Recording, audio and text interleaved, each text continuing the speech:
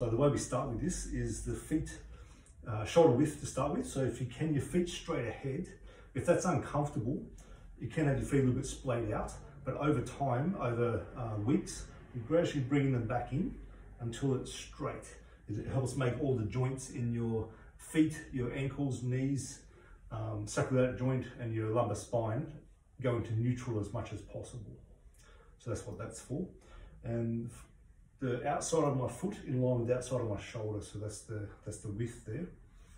From here, I bend my knees and bend my hip at the same time. So I bend in the hip crease here and bend the knees, even just a little bit. I'm definitely not doing it with straight legs. So if I don't bend in my hip here, I bend the knees and the body sort of starts leaning backwards, or the weight translates forward too much, I would need to have this bend here. So it looks like that. It looks like I'm sitting on an invisible bar stool here. So I feel my weight going to my legs. That's the main thing. So it's sort of springy legs. And it's springy that I can move here too. There's up and down motion. There's opening that happens here.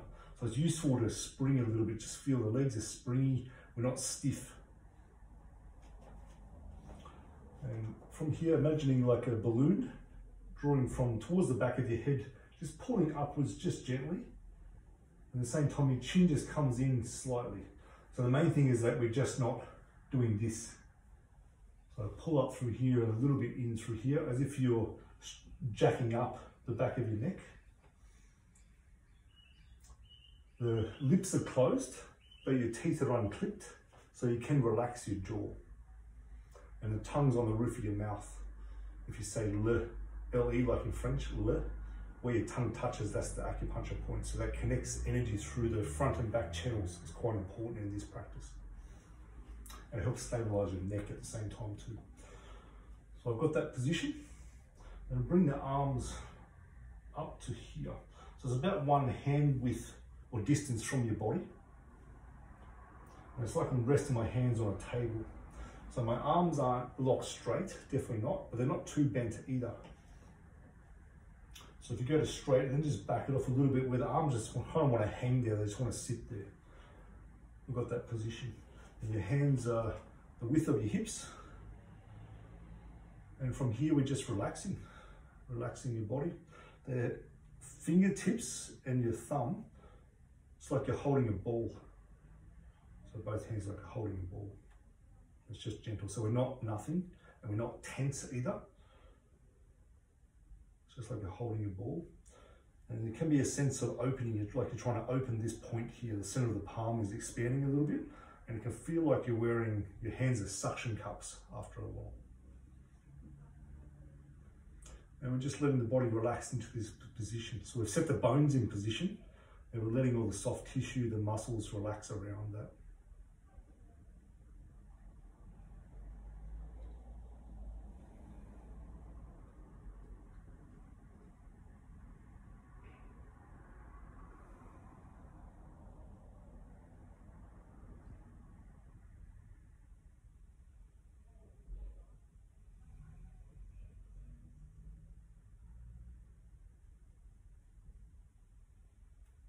So I'm just feeling my weight in my feet.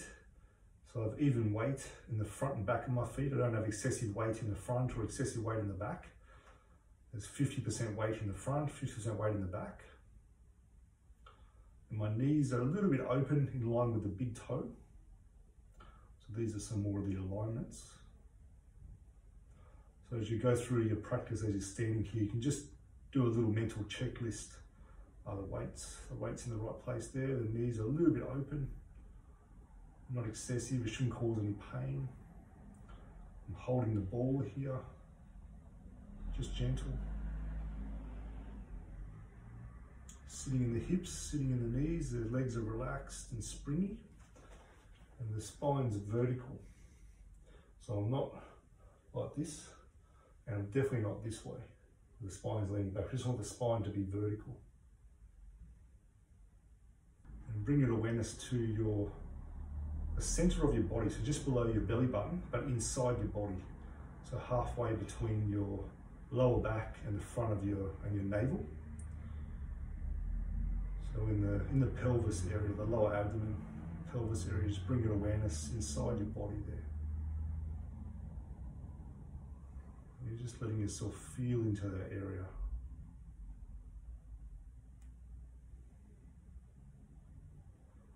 We're allowing the energy of your body to collect in that spot, even if it's just an idea to start with. Letting the body be calm, peaceful.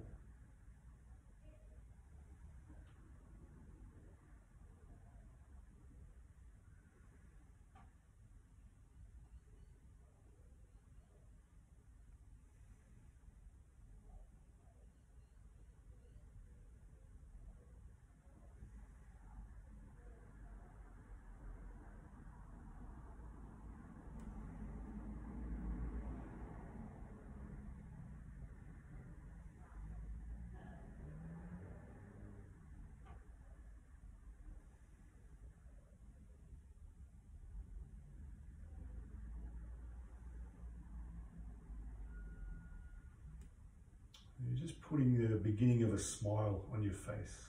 I hardly even see where there's that feeling of a smile. That feeling of a smile that comes from your heart.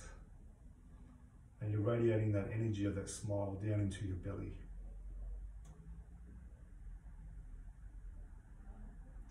There's a feeling of contentedness, happiness, even if it's a little bit forced to begin.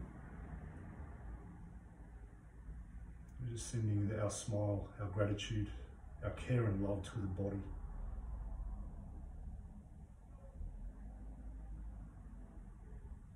And to our journey and the courage we've had so far with our journey.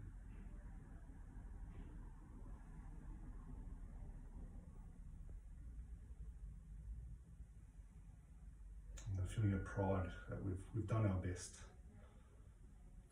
so far. And the body can continue to get stronger.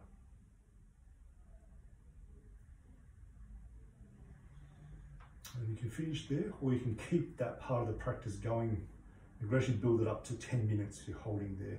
It's important to build the energy in this area. It helps the kidney energy, which is our fundamental life force, and the stability and strength inside our body. That's what it's aiming to build. And it builds a lot of strength in your legs, and being able to release tension under pressure. Stay relaxed and calm under pressure as well. All the best.